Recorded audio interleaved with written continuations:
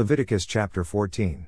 And the Lord spake unto Moses, saying, This shall be the law of the leper in the day of his cleansing. He shall be brought unto the priest, and the priest shall go forth out of the camp, and the priest shall look, and, behold, if the plague of leprosy be healed in the leper, then shall the priest command to take for him that is to be cleansed 2 birds alive and clean, and cedar wood, and scarlet, and hyssop, and the priest shall command that one of the birds be killed in an earthen vessel over running water. As for the living bird, he shall take it, and the cedar wood, and the scarlet, and the hyssop, and shall dip them and the living bird in the blood of the bird that was killed over the running water. And he shall sprinkle upon him that is to be cleansed from the leprosy 7 times, and shall pronounce him clean, and shall let the living bird loose into the open field. And he that is to be cleansed shall wash his clothes, and shave off all his hair, and wash himself in water, that he may be clean, and after that he shall come into the camp, and shall tarry abroad out of his tent 7 days. But it shall be on the 7th day, that he shall shave all his hair off his head and his beard and his eyebrows, even all his hair he shall shave off, and he shall wash his clothes, also he shall wash his flesh in water, and he shall be clean. And on the 8th day he shall take 2 he lambs without blemish, and 1 ewe lamb of the first year without blemish, and 3/10 deals of fine flour for a meat offering, mingled with oil, and 1 log of oil. And the priest that maketh him clean shall present the man that is to be made clean, and those things, before the Lord, at the door of the tabernacle of the congregation. And the priest shall take 1 he lamb, and offer him for a trespass offering, and the log of oil, and wave them for a wave offering before the Lord. And he shall slay the lamb in the place where he shall kill the sin offering and the burnt offering, in the holy place, for as the sin offering is the priest's, so is the trespass offering, it is most holy. And the priest shall take some of the blood of the trespass offering, and the priest shall put it upon the tip of the right ear of him that is to be cleansed, and upon the thumb of his right hand, and upon the great toe of his right foot. And the priest shall take some of the log of oil, and pour it into the palm of his own left hand.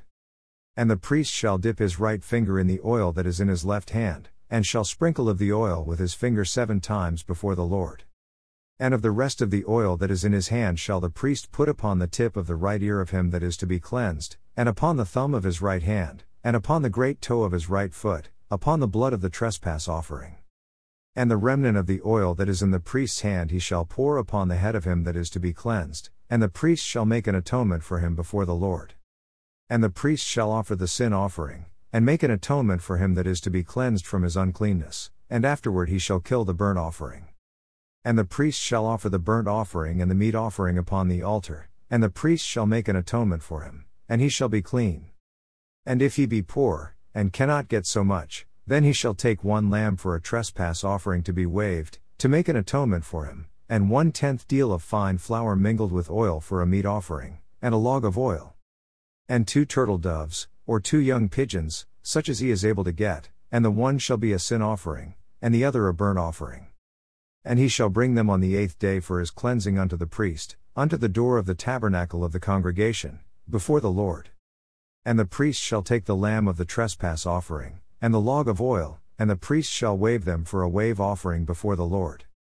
And he shall kill the lamb of the trespass offering, and the priest shall take some of the blood of the trespass offering, and put it upon the tip of the right ear of him that is to be cleansed, and upon the thumb of his right hand, and upon the great toe of his right foot. And the priest shall pour of the oil into the palm of his own left hand, and the priest shall sprinkle with his right finger some of the oil that is in his left hand 7 times before the Lord, and the priest shall put of the oil that is in his hand upon the tip of the right ear of him that is to be cleansed, and upon the thumb of his right hand, and upon the great toe of his right foot, upon the place of the blood of the trespass offering. And the rest of the oil that is in the priest's hand he shall put upon the head of him that is to be cleansed, to make an atonement for him before the Lord. And he shall offer the one of the turtle doves, or of the young pigeons, such as he can get. Even such as he is able to get, the one for a sin offering, and the other for a burnt offering, with the meat offering, and the priest shall make an atonement for him that is to be cleansed before the Lord. This is the law of him in whom is the plague of leprosy, whose hand is not able to get that which pertaineth to his cleansing. And the Lord spake unto Moses and unto Aaron, saying, When ye be come into the land of Canaan, which I give to you for a possession, and I put the plague of leprosy in a house of the land of your possession. And he that owneth the house shall come and tell the priest, saying, It seemeth to me there is as it were a plague in the house. Then the priest shall command that they empty the house, before the priest go into it to see the plague, that all that is in the house be not made unclean, and afterward the priest shall go in to see the house. And he shall look on the plague, and, behold, if the plague be in the walls of the house with hollow streaks, greenish or reddish, which inside are lower than the wall. Then the priest shall go out of the house to the door of the house, and shut up the house 7 days. And the priest shall come again the 7th day, and shall look, and, behold, if the plague be spread in the walls of the house.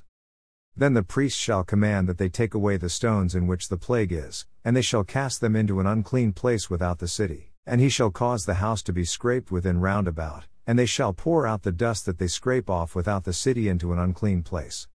And they shall take other stones, and put them in the place of those stones, and he shall take other mortar, and shall plaster the house. And if the plague come again, and break out in the house, after that he hath taken away the stones, and after he hath scraped the house, and after it is plastered, then the priest shall come and look, and, behold, if the plague be spread in the house, it is a fretting leprosy in the house, it is unclean. And he shall break down the house, the stones of it, and the timber thereof, and all the mortar of the house, and he shall carry them forth out of the city into an unclean place. Moreover, he that goeth into the house all the while that it is shut up shall be unclean until the even. And he that lieth in the house shall wash his clothes, and he that eateth in the house shall wash his clothes. And if the priest shall come in, and look upon it, and, behold, the plague hath not spread in the house, after the house was plastered, then the priest shall pronounce the house clean, because the plague is healed. And he shall take to cleanse the house 2 birds, and cedar wood, and scarlet, and hyssop. And he shall kill the one of the birds in an earthen vessel over running water. And he shall take the cedar wood, and the hyssop, and the scarlet, and the living bird, and dip them in the blood of the slain bird, and in the running water, and sprinkle the house 7 times. And he shall cleanse the house with the blood of the bird, and with the running water, and with the living bird, and with the cedar wood, and with the hyssop, and with the scarlet. But he shall let go the living bird out of the city into the open fields, and make an atonement for the house, and it shall be clean. This is the law for all manner of plague of leprosy, and scall. And for the leprosy of a garment, and of a house. And for a rising, and for a scab, and for a bright spot, to teach when it is unclean, and when it is clean, this is the law of leprosy. Mark chapter 6 verses 30-56. And the apostles gathered themselves together unto Jesus, and told him all things, both what they had done, and what they had taught. And he said unto them, Come ye yourselves apart into a desert place, and rest a while, for there were many coming and going, and they had no leisure so much as to eat. And they departed into a desert place by ship privately. And the people saw them departing, and many knew him, and ran afoot thither out of all cities, and out went them, and came together unto him. And Jesus, when he came out, saw much people, and was moved with compassion toward them, because they were as sheep not having a shepherd, and he began to teach them many things. And when the day was now far spent, his disciples came unto him, and said, This is a desert place, and now the time is far past. Send them away, that they may go into the country round about, and into the villages, and buy themselves bread, for they have nothing to eat.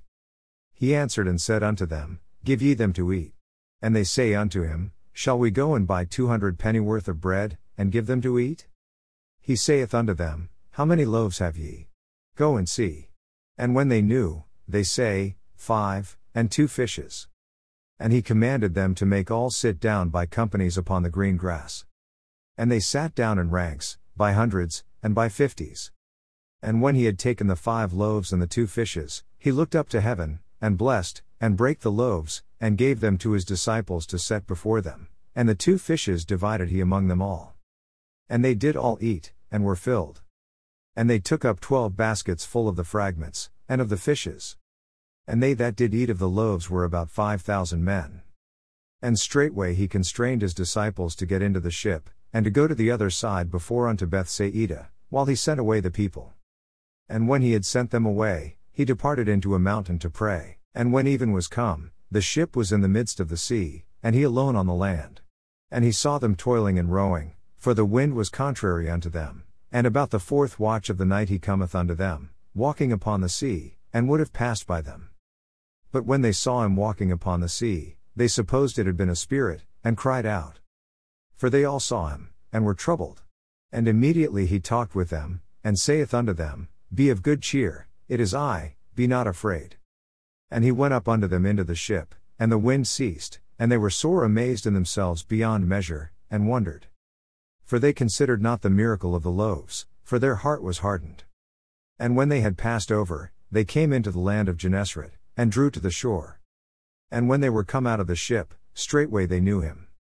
And ran through that whole region round about, and began to carry about in beds those that were sick, where they heard he was. And whithersoever he entered, into villages, or cities, or country, they laid the sick in the streets, and besought him that they might touch if it were but the border of his garment, and as many as touched him were made whole. Psalms chapter 40 verses 1 through 10. I waited patiently for the Lord, and he inclined unto me, and heard my cry. He brought me up also out of an horrible pit, out of the miry clay, and set my feet upon a rock, and established my goings. And he hath put a new song in my mouth, even praise unto our God. Many shall see it, and fear, and shall trust in the Lord. Blessed is that man that maketh the Lord his trust, and respecteth not the proud, nor such as turn aside to lies. Many, O Lord my God, are thy wonderful works which thou hast done, and thy thoughts which are to usward. They cannot be reckoned up in order unto thee. If I would declare and speak of them, they are more than can be numbered. Sacrifice and offering thou didst not desire, mine ears hast thou opened, burnt offering and sin offering hast thou not required. Then said I, Lo, I come, in the volume of the book it is written of me. I delight to do thy will, O my God, yea, thy law is within my heart. I have preached righteousness in the great congregation, lo, I have not refrained my lips, O Lord, thou knowest. I have not hid thy righteousness within my heart, I have declared thy faithfulness and thy salvation, I have not concealed thy lovingkindness and thy truth from the great congregation. Proverbs 10 verses 11 through 12. The mouth of a righteous man is a well of life, but violence covereth the mouth of the wicked. Hatred stirreth up strifes, but love covereth all sins.